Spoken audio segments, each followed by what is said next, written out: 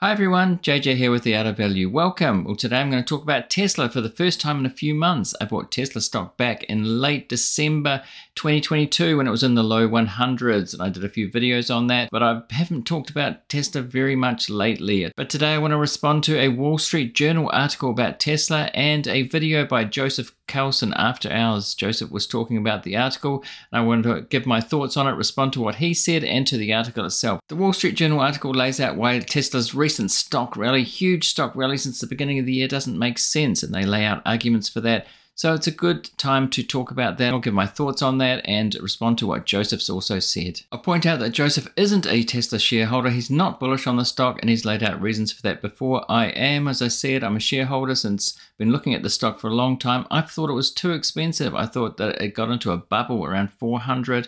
Other people disagree with that, and I felt it was worth buying around that 125 when I bought it. I made a video about that. You can go back and look at that. I'll put a link in the description and at the end of this video. But right now, let's get into the article. So as Joseph points out, and I'll put a link to his video in the description, that this article is a bare thesis, and that goes through why they think Tesla's not in good shape, or at least not worth the huge valuation that it's at right now. He calls it a hit piece on the company. It wouldn't be the first media article that does that, but it does go through things point by point, so it's a good bouncing board, a good sounding board for thoughts on where Tesla's valuation is at right now and what's happening with the company. So I'm going to go through the points in this Wall Street Journal article and see if I agree with Joseph about it along the way. In this video, Joseph starts off by saying why he doesn't own Tesla. He says he thinks it's a good company in a bad industry, the auto industry. He says there's a lot of well-capitalized competitors, and so he thinks basically competition's coming and that they won't do well because the auto industry is not a great industry. And I agree with that. The margins are low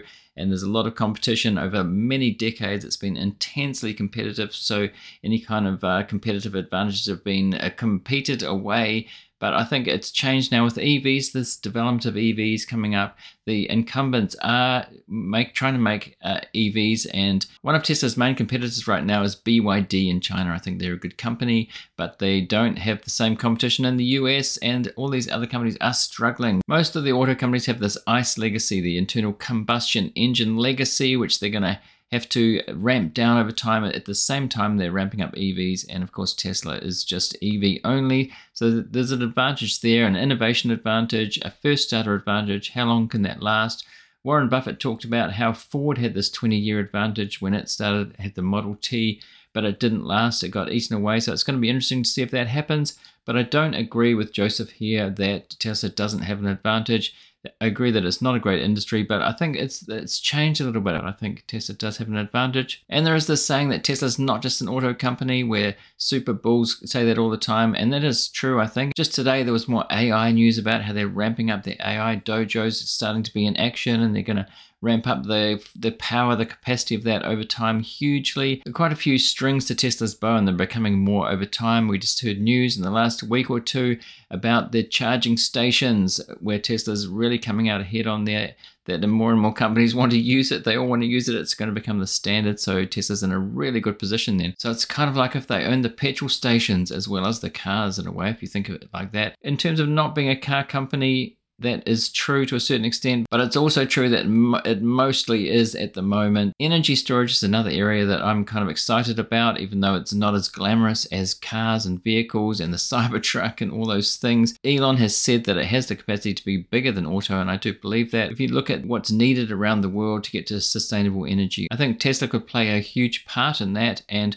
it's kind of going on in the background all the time as they ramp up. Having said all that, cars are the main focus and the main source of profit and revenue. Joseph points out that Tesla's trying to build an ecosystem like Apple. If you think of the iPhone, and they've got the App Store, so I think Elon Musk is definitely thinking like that. He's trying to build out an ecosystem where there's customer capture there, so we have a number of Tesla products and we're in this ecosystem, and I think that's entirely possible. I can see what Elon Musk is trying to do there, and the charging stations are part of that, and we have other companies wanting to use those as well. So it could be a good position for Tesla going ahead, but we just have to see. We don't know the final destination. There are guesses on the value of the company, certainly at the final destination, say 10 years ahead. It's very hard to see 10 years ahead. I'm sure Elon Musk has in his head, and there's a roadmap there, a master plan. Part of it's on the ability of him to do that.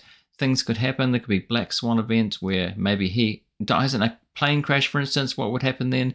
I tend to think that Tesla does need Elon Musk. He's one of the best entrepreneurs of our times, of our generation, you could say.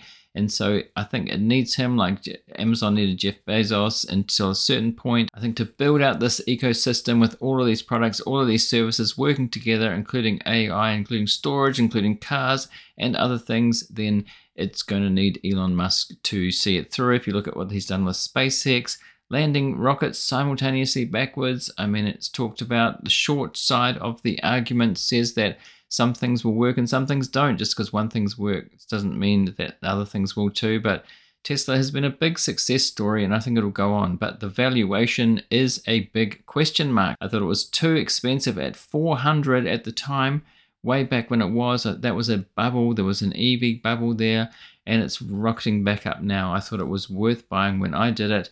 But is it worth buying now? Joseph points out that the Tesla stock is being rewarded for what investors think is going on at the company. It's back up to around $850 billion valuation, which is huge for a car company, that's for sure. And it's up 140% year to date. I'm up about 107%, so I've managed to capture quite a lot of that gain since the near lows late last year. As Joseph says, investors are getting a renewed enthusiasm for Tesla for various reasons, and it's been not being valued like just a car company again, but it's not up to its all-time high, which was over $400. Still a way to go for that, but it's kind of looking like it could get there. We don't know. We'll have to see what happens. The market goes up, the market goes down. We've certainly seen that over the last years with Tesla. It tends to go on this roller coaster ride, so I'm not surprised. And I'm not surprised when it went low too, down to about $100, although I bought it just above that. In fact, I thought Tesla stock could have gone down well under $100 at the time. It would not have surprised me. Other people said that.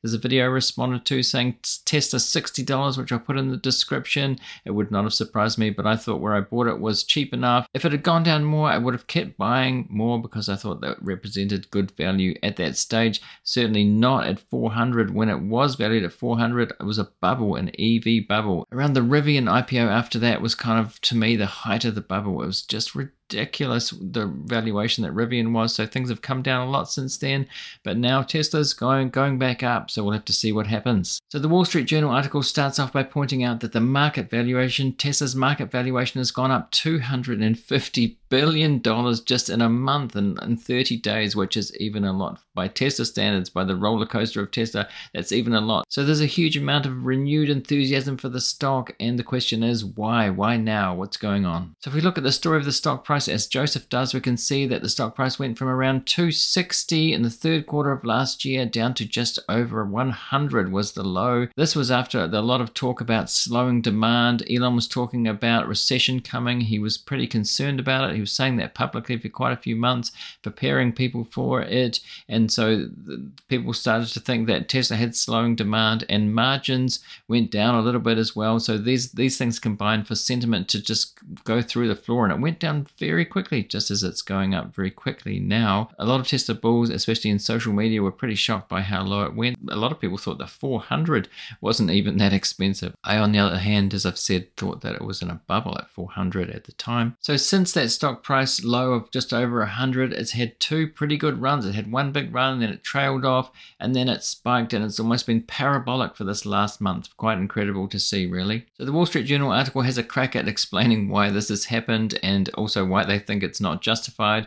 And of course, AI comes up first. They mention how the run in the last month or so, this huge run, it was since Nvidia reported and the forecast for sales was kind of through the roof, and that is when Tesla stock also took off to the point where it's had this huge parabolic run in the last month. Along with other stocks, I should mention, there are anything to do with AI. Some companies only need to mention that they're working on AI and the stock goes up. But any kind of company that's had any time in the past to do with AI, people are focusing on that and the stock's kind of taken off. So Tesla's not the only one, but certainly it's had a huge run. Other AI related stocks such as Google and Microsoft have had a good run too. I made a video about Google's announcements about all their AI developments, these other stocks have had a run too, but Tesla's stock has had much more of a run. People obviously consider Tesla to be an AI stock, and even today, as I said, the announcement about Dojo. So the market's buying into this idea that Tesla is an AI company. Elon Musk has been saying that it's an AI company and a robotics company first, and the cars are actually robots on wheels and they're attached to AI, and that's playing out more and more. So the market is really behind this idea and driving the stock up because of that. And the Wall Street Journal was pointing out that that's not really true. It's a car company, it's not an AI company, and this is part of the hype that's driving the stock higher. So the excitement in AI has largely been around the focus on these large language models from OpenAI, and Microsoft is a huge investor in that, and what Google's doing and other companies. So that's driving the hype, the excitement around AI. And Joseph says that he doesn't see the correlation between that and what Tesla's doing. But of course, there has been AI going on for a long time. Tesla's been involved in AI and building it. So there's just this focus on that. I think what's happening, we're at this time where it's kind of just hit this critical mass point of attention, and that's driven the stock up. So Joseph really doesn't buy into this. He talks about AI not being a really big thing at Tesla at the moment, and with FSD, it's associated with FSD, but FSD is not at the point where it can make a difference to the valuation. It's kind of all future value if it works. Elon Musk has said that Tesla really has no value unless FSD really works and the economics kick in for that. And so Joseph is not seeing that happening. And indeed, it is a future thing that hasn't happened yet. And the valuation has kind of gone nuts based on that it will happen soon. Elon Musk has said that FSD will be on the roads, robotaxis will be happening, helped along by ARK and Cathie Wood and people like that who've said it's coming soon, but it hasn't really eventuated just yet. So there's been talk about robotaxis suddenly waking up and FSD working to a point where it's full self-driving everywhere, but there's regulatory hurdles that will have to be overcome all around the world. It's not just as if they'll suddenly be able to drive themselves with no regulation oversight. It will take time. So Joseph points out that full self-driving is the pot of gold at the end of the rainbow, and the Wall Street Journal points out that they think this is getting a lot more attention now, sort of renewed interest in this, backed up by AI, and this is what's driving the share price. And it shouldn't be so, because it's quite far off, they think, and it just shouldn't be added to the valuation. It's a huge amount of the valuation. So the Wall Street Journal article points out that we have AI, and then we have full self-driving, and then the leap to robotaxis, and they think that the robotaxis is built into the valuation hugely, and that's hugely in the future. It's not there yet. It's questionable whether it's going to work if all these robotaxis suddenly wake up and work and the regulatory frameworks in place and it can just happen. So they think all this future valuation is built into it, and I think that's true to a certain extent. So this huge market valuation for Tesla, now it's gone back up. It's based on the renewed interest, the renewed enthusiasm for all of these things, AI, FSD, leading to millions of robotaxis around the world. So the Wall Street Journal article points out there are other companies out there like GM's Cruse and Google's Waymo who are actually more visible, doing more out there in geofence locations. So Joseph points out that these competitors, these companies that are actually working robotaxis in a small way but in geofenced areas, that these geofenced areas, once they expand, if you think about the cities in the United States, for instance, if these areas are expanded, they're working now, if they're expanded to different cities over time, then that will actually account for 99% of the use cases. Whereas Tesla is trying to make robotaxis work everywhere on all roads all the time. And so that's a big leap to get to there. But then the valuation is dependent on that. Investors are thinking that this will happen and that Tesla will leap ahead. We just don't know how that's going to play out. I do agree that I think what Google's doing and what GM's doing with Cruse is actually good, and I think that's true. There's no reason why the geofencing couldn't be expanded incrementally and work in cities. You take a cab around New York City, for instance, or any of the cities in the Western world. So they will take account of many of the use cases, like Uber started off in the middle of cities and they're expanded out, that it could happen the same way, robotaxis. So I think many Tesla investors are thinking that robotaxis will kind of just turn on, wake up and work out all over the world quite quickly, but that may not actually be the case. They might have more competition from that point of view. So it's bargaining on something in the future and putting a lot of valuation on that. So I do somewhat agree with the Wall Street Journal article here and Joseph, who says that there are other companies doing good things in this area, and they are robotaxis in a very small way, but it's not what the grand vision that Tesla sees for it. So the next possible explanation for the share price going up so much, the Wall Street Journal points out, is the supercharging network, where Ford and GM have signed up to use Tesla's supercharging network. And this is another reason, or the reason, for the share price going up so much. And so that increases Tesla's chances of making money from that, or being the sort of standard default of supercharging network.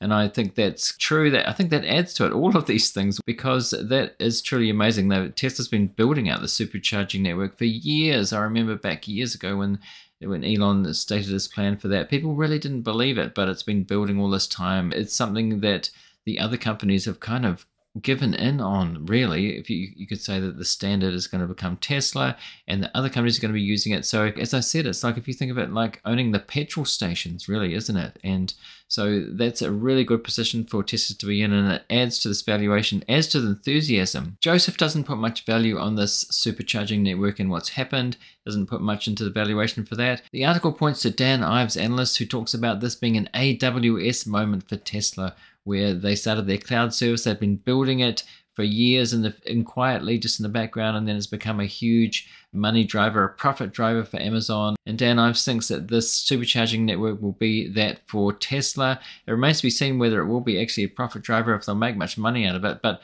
in terms of an ecosystem, Joseph talked about the ecosystem like Apple. I think this is a very strong case for that, where Tesla's building this ecosystem where people have to use their products and services. And if you do own Tesla products, it's hugely beneficial to you as a customer that there's a supercharging network there. And even if you have other products from other companies, that you're still using their standard and their supercharging network. So I think this is an important step. The news that came out about that, I think, was hugely important, more important than Joseph is giving credit for. And Tesla and Elon Musk has put Tesla into a really good position there to do with the supercharging network. And the Wall Street Journal is pointing out that this is one of the reasons for the big valuation. They think it's not justified, but this definitely, I think a lot of people have seen the importance of that. They've certainly still seen the news of that, where it was hugely symbolic that the heads of these companies, especially GM, was saying that we're going to use Tesla, and there was a meeting on Twitter, a very uncomfortable, awkward announcement with Elon Musk on Twitter about that. So GM's been put into this position, and Ford also, of using Tesla's network, which they wouldn't like, but they can see that it's the way forward, and it's put Tesla in a very good position. Joseph also thinks that this is actually the most plausible because of Tesla's ecosystem, the energy, the services, and the automotive working together. And I do think this too, that Tesla is building this hugely powerful ecosystem. As I said, the energy is really important. Not much is really said about that, except for when it comes around to earnings, when we can see the growth really happening there, and then there's this AI. So all these things are working together. I think what Elon Musk is doing is thinking it holistically about all these things working together as an ecosystem. And I think some investors can see that, many investors can see that, whether the valuation is correct at any one time. The market goes up, the market goes down, the market goes all over the place like a roller coaster. And with Tesla, it's hugely volatile and may continue to be so. I thought that it might go up at a slower rate. Since I bought it at 125, it went down. I thought it might go down further, but I thought that it might go up at a slower pace this time, more steady after the bubble-like conditions that it went through. But it turns out that it's continuing to be hugely volatile. So I think Joseph is starting to get it a bit here. He's seeing that the services could be hugely lucrative for Tesla in the future, especially if there are high margins on those services. If people are captured in this ecosystem, just like Apple. If you look at how Apple operates, they make so much money from people being in the ecosystem, the App Store, the 30% commission on that App Store. So Tesla and Elon Musk will be looking at that and thinking about how can we work this. Even though autos are involved, they want higher margins, and they can see places, they can see reasons and opportunities for higher margins in the future if they build this ecosystem, including the supercharger network, including the full self-driving and other things too, actually servicing the vehicles, which is probably less than a combustion engine car. But if they can make money from a lot of these services, these wraparound services or services inside the ecosystem, if they can build that, and Joseph's seeing that they are building this ecosystem, investors are starting to see that, whether it's worth the market valuation now. The market puts different values on it from day to day, but we are starting to see that Tesla is building this very strong ecosystem. Whether they can pull it off or not is still unknown, but if anybody can do it, Elon Musk probably can, because we've seen him build multiple billion-dollar businesses and services and innovations that people have thought that it wouldn't happen, he couldn't do, including SpaceX. So if anybody can probably do it, it is Tesla. And the other car companies, you'd have to say they're not doing this to the same extent. They don't have all these divisions. They don't have energy. They don't have the foresight and vision that Tesla has. But it remains to be seen how much this will be in the future. What's the destination? One of the reasons that I wanted to wait, I was patient to buy it when it was low, when I thought it was low enough, is because we don't really know the destination. We don't know whether all this will work, but it's kind of betting that it will. What is the valuation in, say, 5 or 10 years if this works out? And also if it doesn't work out, if some of these things don't work out, if the energy storage has low margins and they don't make money in some areas and more in others, or if the auto business does become very competitive, how can Tesla still make really good margins and still do well within this ecosystem that they're building? That is kind of the question for me.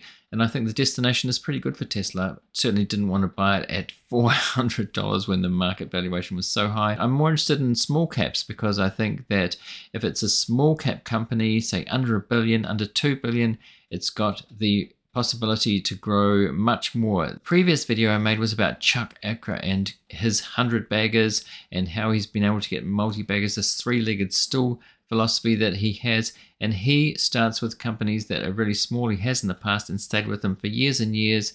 Tesla is already a massive company, so how big can it really get? Some people think that the possibility of the robots they're building could be another 100x. These things are at an experimental stage.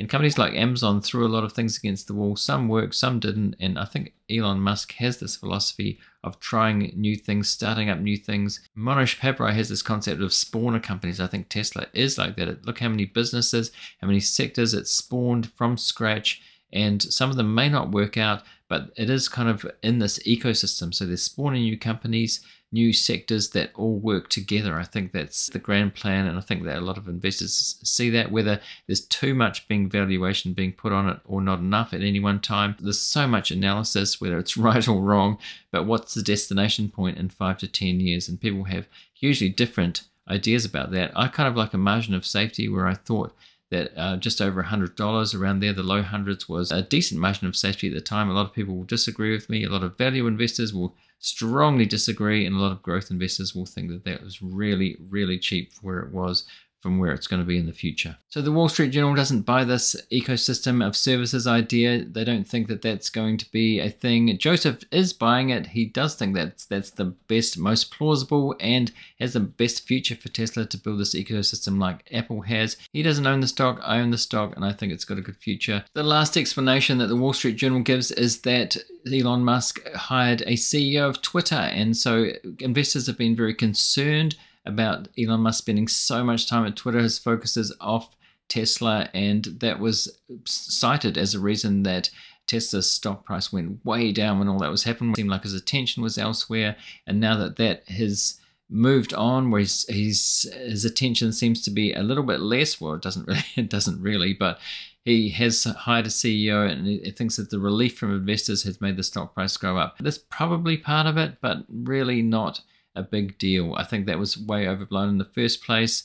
I mean, it added to the negative sentiment. It does seem to be negative news and upon negative news, and that's what happens with some stocks that go down more than 50%. I think Tesla was down more than 70% at the point where I bought it. It was over 70%, and could have gone down more, but that was a huge amount. A lot of people were shocked by that. And the story about him being so preoccupied with Twitter that it was hurting Tesla, and I think that's a little bit overblown, but that has kind of been relieved a little bit too now. So Joseph concludes that he's not going to be buying Tesla stock at these prices. He didn't buy it when it was in the low hundreds, so I don't see why he'd change his mind on that now. He says that he's pretty encouraged by that services sector, that they need to build this ecosystem step by step.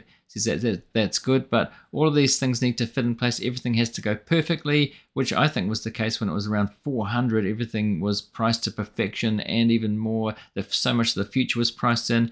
I actually do think it's like that now. I wouldn't be buying it at these prices myself. That's not investment advice at all. I'm just saying that I bought it in the low hundreds and I wouldn't be buying more. I bought it because it was low, and I think it's got ahead of itself again, but that's just my opinion. Other people think that it's worth way more already, and I think that the company itself is going well. As I said, the share price can go way up and down, but it's the destination that matters. Sort of a destination analysis on where Tesla's going to be in 10 years is what's important to me. And I wasn't really interested unless the price dropped way low as I thought, or low enough to pick it up. I still think that it's kind of was a multi-bagger stock from then, but it's going to need years. And as I said, I would have liked to see more steady growth in the share price, not these huge roller coaster moves. There are a lot of retail investors in the stock. Even Wall Street gets excited. There's a lot of excitement on Wall Street about AI, so they can get carried away with FOMO just like other people can. And I do think that's a big reason for the stock taking off. But all of these factors that were mentioned in the article are reasons.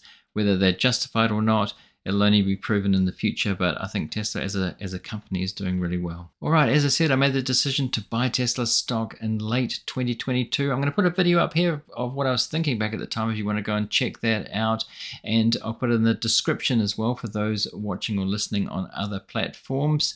And also, we're past well over 1,000 subscribers now across the two main video podcasting platforms, YouTube and Spotify video. So if you're not subscribed yet and you've got this far, definitely think about subscribing so you can get more like this in the future. Thanks for watching or listening, and I'll see you next time.